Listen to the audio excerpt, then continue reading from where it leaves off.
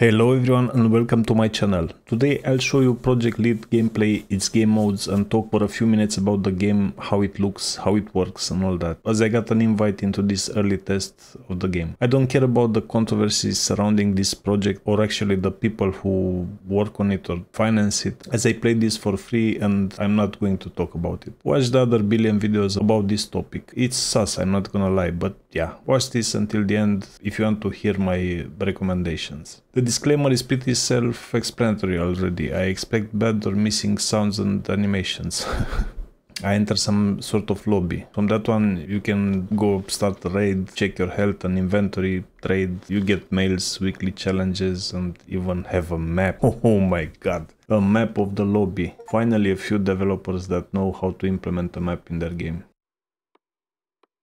The traders remind me of Tarkov.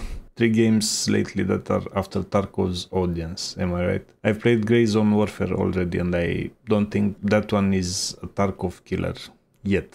In video settings I turn everything on ultra. Spoiler alert here, I don't think this game looks so good. Not as good as I expected by watching promo trailers and the options in the menu anyway. In the lighting conditions I spawned, I didn't have a chance to see much global illumination or lighting, but the foliage is quite bad in my opinion.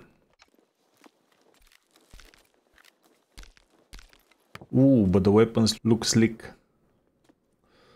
I can see whoever modeled and textured this knows his or her stuff. PBR materials with good wear and tear on the diffused textures and high-res normal maps. Yes. The roughness maps could use some work though.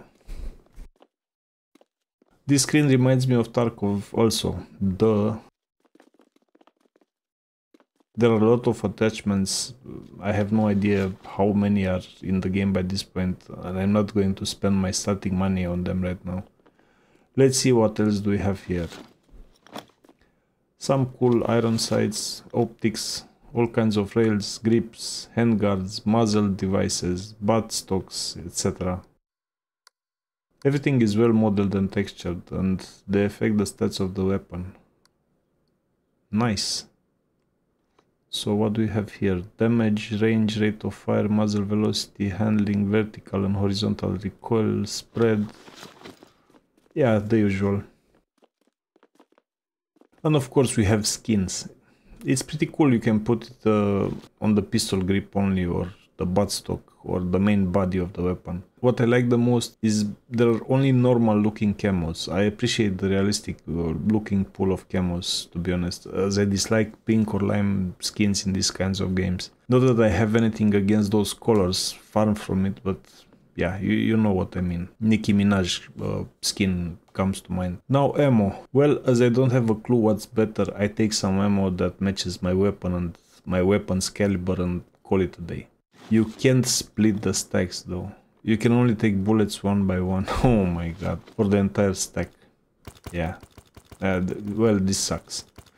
There's a shooting range in the lobby and the traders. And you can access the traders from the menus also. So I have no idea why the redundancy. But I guess it's 2024. Every game must have a stupid lobby by now. I'm hating, I know. I can see this lobby being useful. So never mind. Anyway, what caught my eye was the Start Marauder run.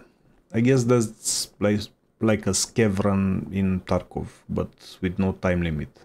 Nice. With no cooldown, I mean. Nikita. Someone is taking notes. Only a level 2 though. Weakling. I love to see it. I load into one of those scav runs. Apparently it's like Tarkov. Shocking, I know. You spawn with random gear on you. I hope, at least I hope, I'm not spawning with this freaking shotgun every time. I suspect if I shoot one of these scavs, they become aggressive, right? I'm not even going to test that.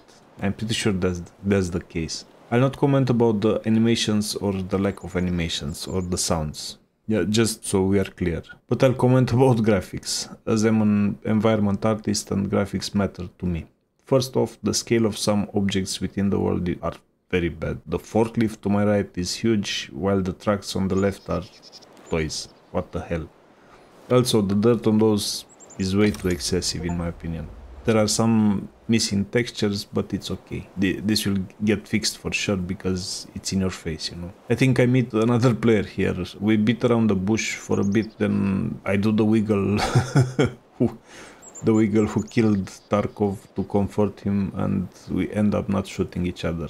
Nice. Then I go straight to an extraction point and get out with the stuff, only to see how much money it is. Well, it's not too much, but in all honesty, I didn't even did much, as I went straight to the extraction. So yeah, it's okay. Time for a real ride this time. An expedition. Wink, wink.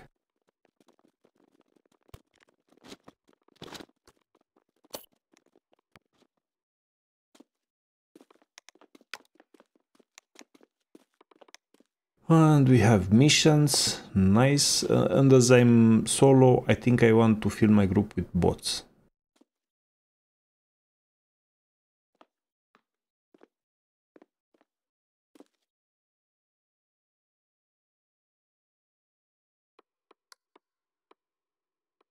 But then they are so expensive. I hope they worth it. Remember the $200 I made in that scav run? That doesn't buy me even half of one of these guys. They better be good. I wonder if you get to hire them each ride or not. We'll see, I guess. Loading in, I'm happy to see the map as a map. Nikita Spy will rest assured this game is nothing like Tarkov.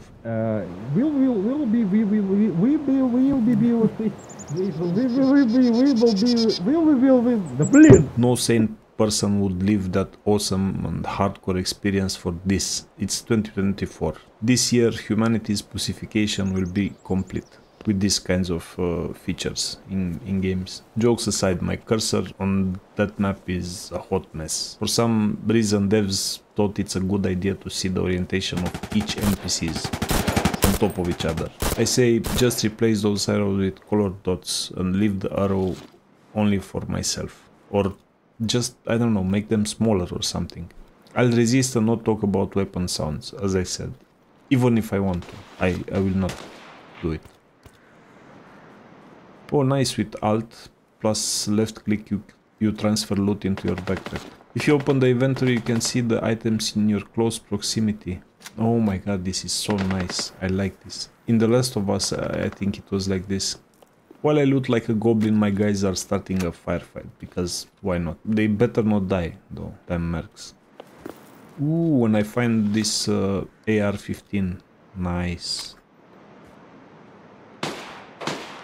After I loot it, I'm a bit confused because it doesn't show in my inventory until I close and reopen it.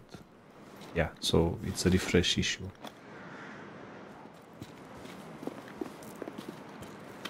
With B, you can give a few basic commands to your NPC buddies. I kept them on aggressive most of the time and no idea what those formations do, as I don't have any preview or anything, and the AI seems a bit dumb anyway. Formation 1 it is. Let's go.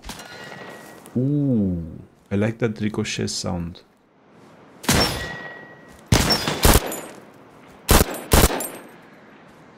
But look at my guy. Everyone is standing in the open like, I don't know, scarecrows. Get to cover, duck, do something.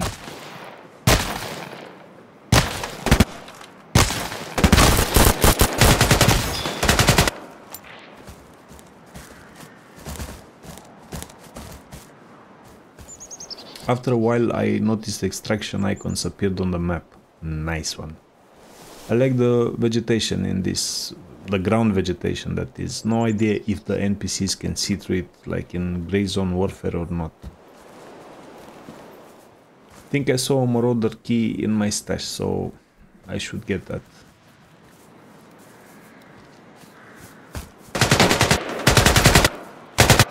Ouch. Ooh, I get shot. No. Happily my mercs get aggro somehow, and I'm pretty sure by this point I'm fighting another NPC, because a player would, I don't know, not stop shooting me until I die. I like the over-the-top impact FX on the bullets, by the way, because you can clearly see your enemies. if two people fight, you see when the general area where the bullets hit, you know.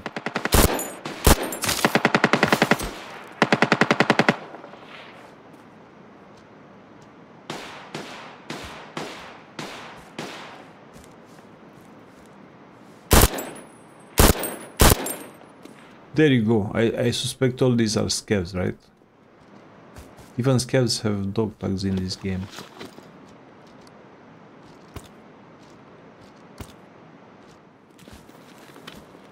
The AI is pretty oblivious until you shoot them.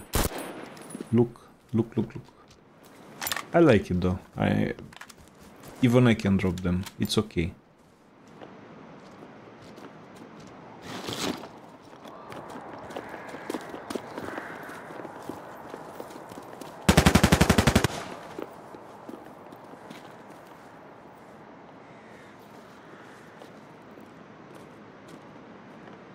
Holy!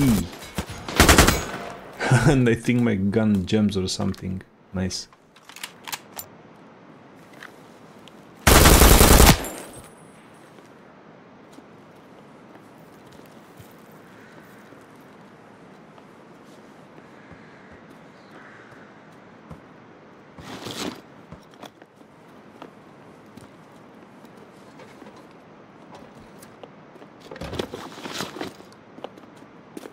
I like the armor plate gameplay. It makes a lot of sense to swap these around. No idea why more games don't implement this mechanic.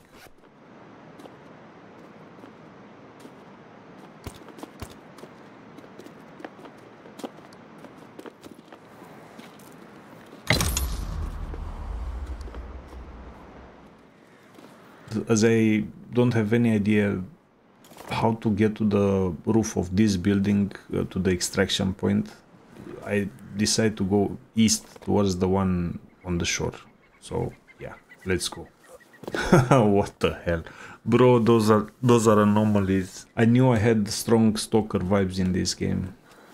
Anyway, I reached my extraction point with no incidents and managed to extract with what I found. I am curious if the mercs stay with me for the next raid or not.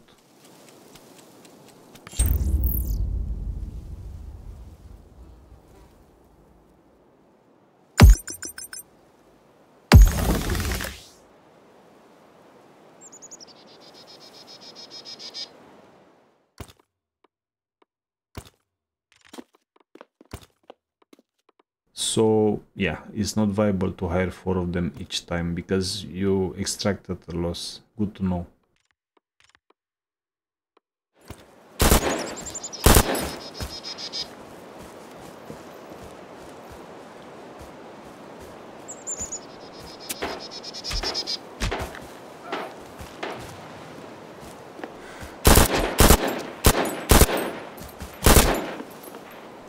Cool game if you are into extraction shooters. I wouldn't buy into the alpha though because there are better alternatives for now. I quite like the mercenary system. It's good for people who are lone wolves like me.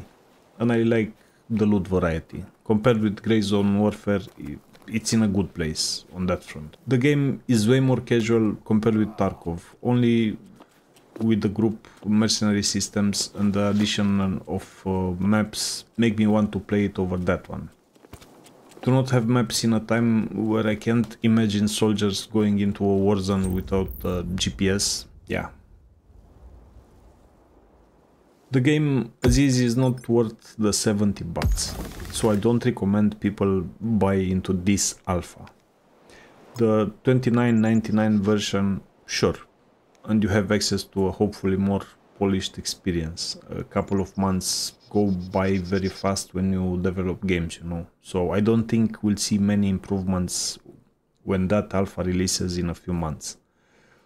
There is a lot to polish here. Sounds, animations, the AI, even graphics need a lot of work. But hey, you saw what I saw, right? The game has potential and it has some unique elements that would justify your attention, I think. Thank you for watching. Drop a like if this helped you in any way so others might see it also, and stay safe. Until next time, see ya.